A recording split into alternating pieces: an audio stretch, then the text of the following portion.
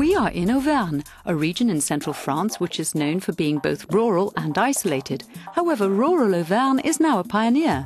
It is the first in France to offer high-speed internet to its entire population, thanks in particular to the European Regional Development Fund, ERDF. Le plan Auvergne haut débit a pour objectif la couverture des zones blanches en Auvergne. Les zones blanches, ce sont les zones où il n'y a pas d'internet haut débit accessible pour les populations et pour les entreprises. Homes in the Auvergne have access to high-speed internet via telephone lines or satellites, a true revolution for this region, which has seen numerous young people make their homes here and develop their business. Tous les deux, on est photographes.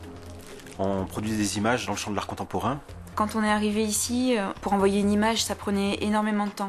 On pouvait mettre jusqu'à 20 minutes. Maintenant qu'on a le haut débit, c'est instantané. Et ça nous a permis de développer notre activité et surtout de rester dans notre région, de rester ici. This project meets the European Union's regional competitiveness and employment objectives entirely, because the region has been revitalized in a wide range of areas since 2009. All kinds of initiatives are emerging, particularly in Mazet, where the children have helped to create their school website. Les élèves, j'ai l'impression, sont assez, et les parents aussi, contents que leur école est finalement en phase avec la société actuelle.